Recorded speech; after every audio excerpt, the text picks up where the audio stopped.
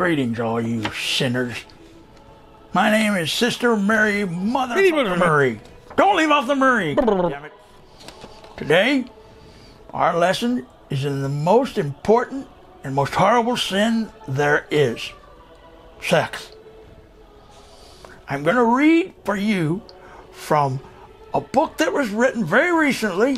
This is the most recent update on sex in the Catholic Church, written in 1886. I'm going to read from Sister Authoritarian Marie, the Catholic Church's most highly revered virgin. Here's what she says. It's pretty concise, you know, to the point, no bullshit. So listen up, all you teenagers especially. You can have, according to her, any kind of sex.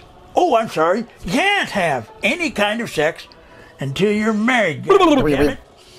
Get that through your prepubescent, filthy minds.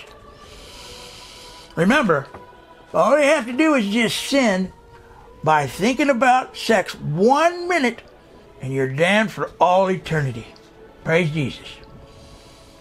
That's the official word of the Catholic Church from the most recent documents. Be sure and watch again for me, Sister Mary. Murray. Don't live off the Murray.